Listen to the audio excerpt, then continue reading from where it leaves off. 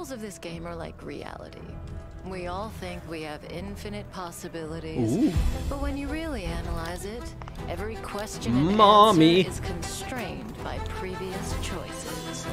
Her voice is so nice. I'll never get sick of listening to KAFKA. Sword and gun? Hell yeah. So apparently she has contacts. That's why you can't see her pupils. Yeah, at the end of her at the end of the current story, when you meet her, you can see her pupils, like she's missing her lenses. And I'm assuming Blade? Oh! Oh, these are new areas. You think another knave in face can blot out the sin of your past? Ooh. Blady. I'm only calling him that now because KAFKA.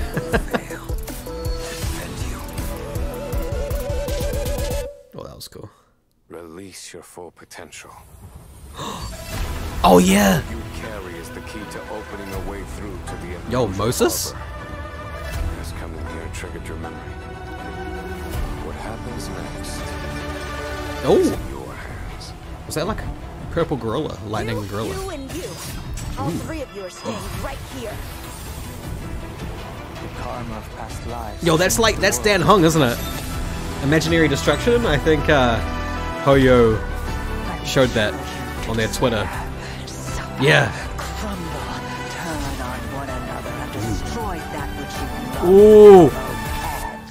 Oh shit! Yeah, she's the freaking weekly boss, the new weekly boss, right? Yeah, hell yeah, dude, she looks sick. So that is the intro video. That I'm excited for this. I'm very excited for this. 1.2 looking hella nice. Also, can we talk about how nice the chibis are? They're so well animated. Blade relies on KAFKA's spirit whisper to suppress the Mara inside him. Yeah, that's what I meant to say. Spirit whisper to suppress the Mara inside him. KAFKA could spirit whisper me any day of the week. Blade is a wind type character. Yeah, wind. Following the path of destruction. Nice. By consuming his own HP, he's able to deal greater damage to enemies. Okay. And I guess that's the risk. So like Arlen, pretty much. I mean, that's destruction in general, isn't it? The Clara. Set amount of his own HP and initiates deals Hellscape. While Hellscape is active, Blade deals greater damage, and his basic attack is enhanced from Shard Sword to Forest of Swords. Oh, and then I'm assuming that doesn't Sword use is a single target attack. SP. Oh, he consumes HP, doesn't he? So he actually, yeah, of course he doesn't use the SP, which is actually nice. That's like one of the benefits of like Arlen and Blade. Instead of they're very SP efficient, which is nice. Deals damage to multiple enemies. I got a question.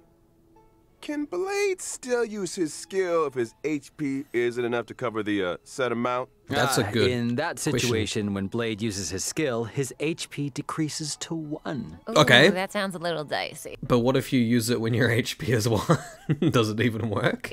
A bit. Well, there's a silver lining. When Blade's HP decreases, his talent is triggered, granting him a charge. When charges are fully stacked, Blade unleashes a follow-up attack on all enemies and recovers a set amount of HP. Oh, When Blade unleashes his ultimate, his HP is set to 50% of his max HP, and he deals massive damage to a single target and adjacent enemies. HP for damage, huh?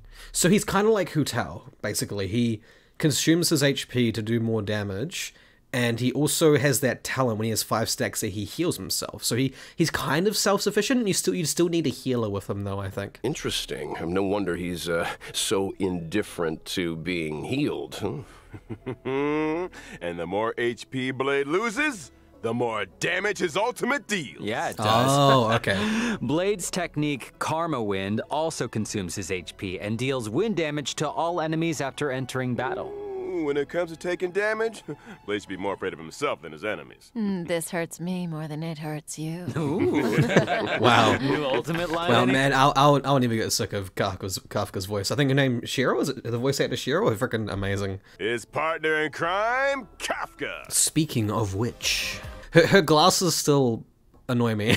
Like the fact, like they're too close. She puts them down, they're not gonna be over covering her eyes.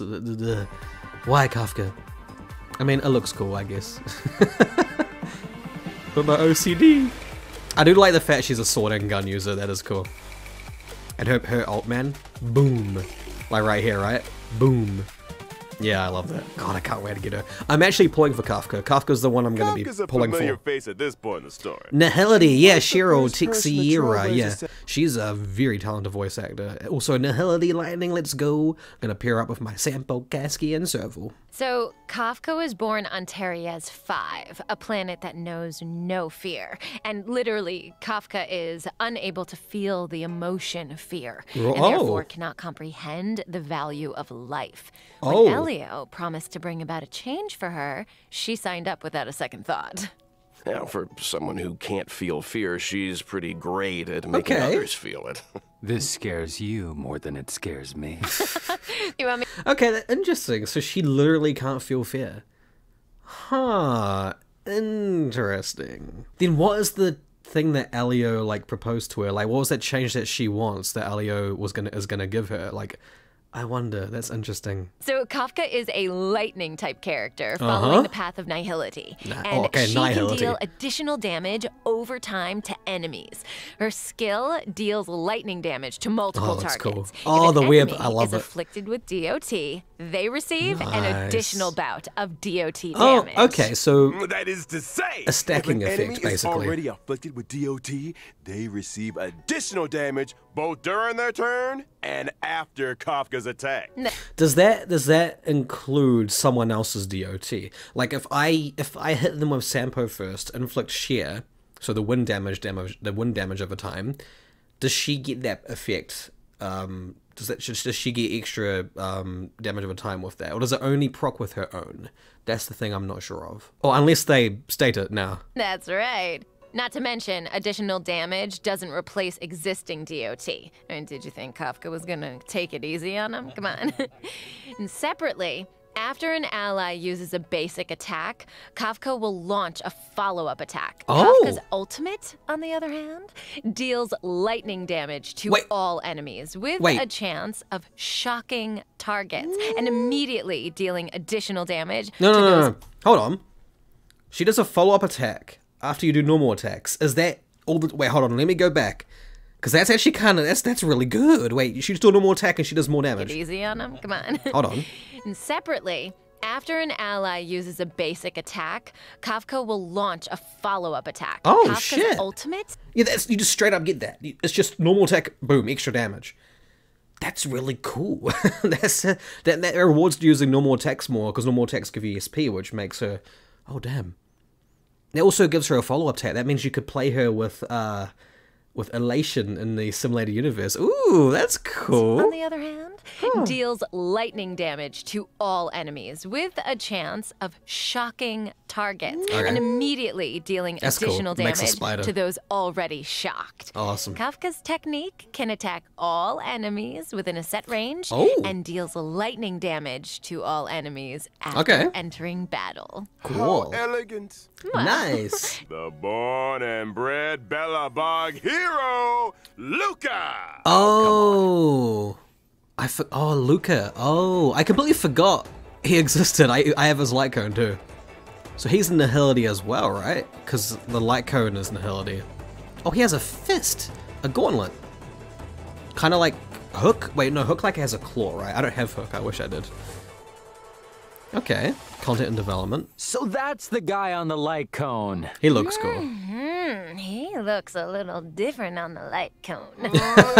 Okay, KAFKA. Luca is a physical type character following the path of nihility. After multiple attacks, he's able to launch He's going to be on enhanced KAFKA's basic banner, attack. isn't he? His skill deals physical damage to a single target and has a chance of inflicting bleed.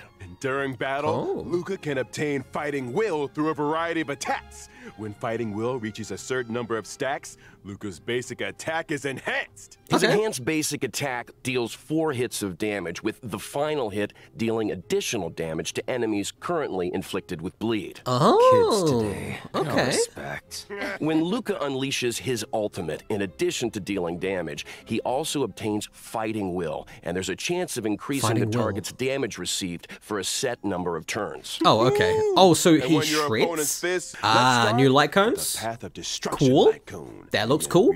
I'm gonna be honest, I don't wish for these because I don't really see the point, at least not yet. But maybe in the future I might wish for them. Onto a 5-star. Okay, that's a pretty light. Okay, maybe I'll get that.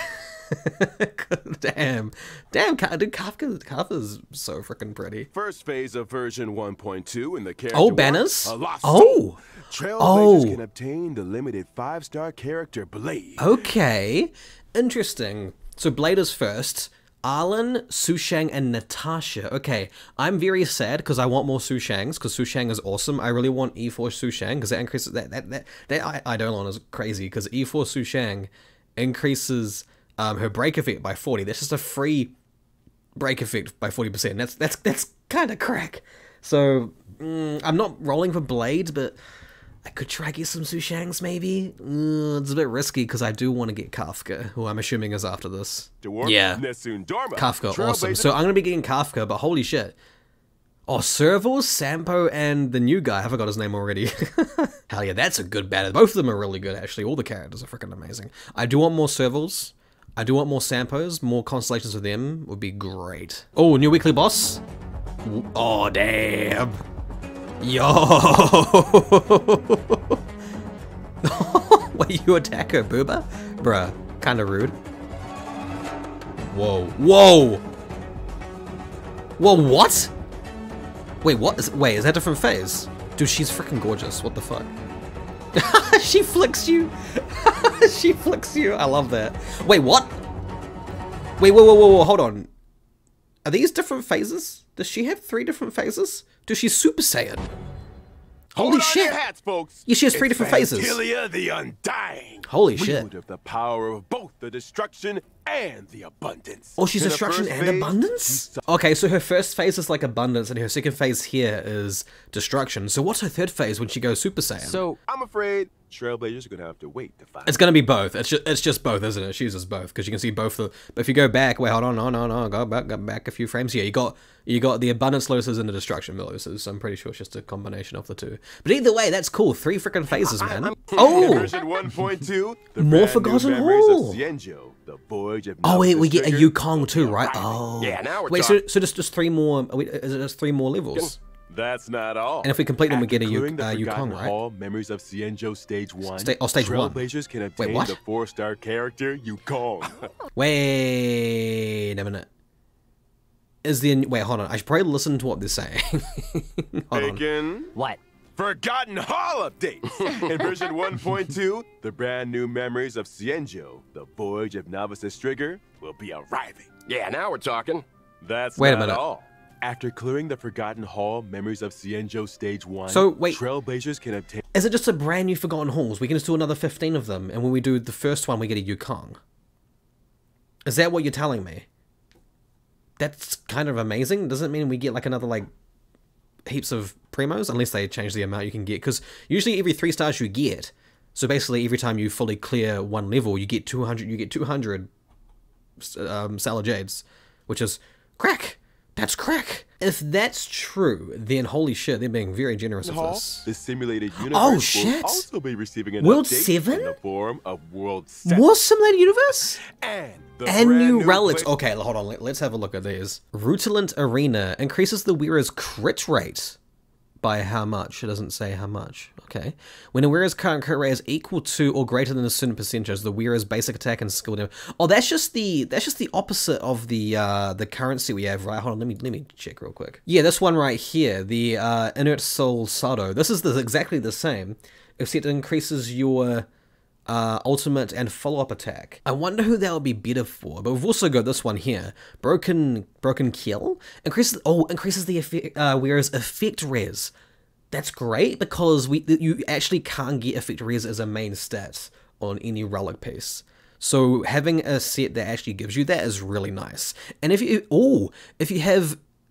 a wearer has effect res is equal to or greater than a certain percentage, hopefully it's not too hard to get, or allies' crit damage increases. That actually sounds really good. If the effect res it requires is actually reasonable, that would be mega good, actually. Like, you could give that to Natasha, so she becomes like a crit damage buffer for the whole team. I like that. That sounds great. And also, effect res is probably the most universally liked stat too, because resisting debuffs and such, like imprisonment, is huge. Oh. Trailblazers can obtain the brand new cavern and relics. new relics. Okay, let's talk about these too. So, wait, how do you pronounce this? Longivus Disciple. Increases max HP, okay. When the wearer is hit or the HP is consumed by an ally, including themselves, the crit rate increases for a certain number of turns. This effect is stackable. Okay, so that's, that's made for destruction characters. That's made for, like, Blade and Arlen, right? Surely, yeah. Okay, that makes sense. So that's actually really good. A crit rate boost from that means you could, like, have a crit damage body and, you won't have to worry about crit rate, because hopefully it's generous with the amount it gives you. It is stackable, but we don't know how many stacks you get from that. This could be good on Clara, I'm not sure. It's only if you get hit or if your HP is consumed. So you need to be able to influence the way you get hit. You know, like if you have March use a shield on Clara, that increases Clara's chance of getting hit, and also if you use her ult on top of that, you know, that might be good, but I'm not sure. And you've got Messenger traversing hackerspace. So, Silverwolf increases speed. Okay, yeah, it's not telling us how much we get. I don't know how much that's gonna be. Hopefully it's a decent amount. Hopefully it's not like just 2 or something, you know, something really pathetic like that. When the wearer uses their ultimate on any ally, including themselves, speed for all allies increases for a certain number of turns. This effect cannot be stacked. Wait. So that only works for characters that have ultimates that like affect the party, that like you target the party with. So like Yukong, Asta, Japad. Is that it? That's all I can think of. Oh, Natasha, Bailu. Yeah, there's not many that actually can use that. Okay. It's definitely going to be a good piece though, because increasing speed is crack. KAFKA and Yukong companion missions? Ooh, looking forward to doing KAFKA's. Version 1.2. Oh my god. Return of the Gift of Odyssey check-in event. Again? During the event? Wait, we've gotten this every patch now. Free temples. Holy shit, is that going to be a trend? Are we gonna get free temples every patch? Because if we do, holy shit. Yo, Genshin, freaking take notes. Why can't Genshin do that, dude? Man, that's awesome. Hell yeah, let's go. When the crew fought the Doomsday Beast and Cocolia, Welt was watching from the sidelines. This will be the first time we see him on the battlefield. That's true. Watch your back, Fantilia. Yeah, okay, let's be real. With Welt here, we've got nothing to worry about. We're talking about a man who plays with black holes, man. Come on. Bye, guys. Okay, so that's the end. Interesting. Okay, so what do you guys think of all that? Those that... wait, we're not done? The Interastral Peace Corporation has just declared the latest galactic bounty hunt, calling for the capture of the Stellaron Hunters. According to reliable sources, KAFKA and Blade are expected to appear at the upcoming Cosmic Refreshment which poses a high risk of destruction. We urge the public to remain vigilant. We'll announce the whereabouts of the outlaws in due time. What is this? For your assistance in bringing them to justice. Okay. A global tier. Oh, it's like a gather event thing. Oh, that's cool. I like that. That's neat. Anyways, what do you guys think of this live stream? Are you looking forward to 1.2? Who are you guys rolling for? Me personally, I'm rolling just for KAFKA because mommy. But there's also Blade and Luca. His name is right. Luca to look forward to, and man, they both look really sick. Frickin' Hoyoverse, thank you so much. Frickin' love your games. Looking forward to the next patch, and holy shit, I hope you guys are too.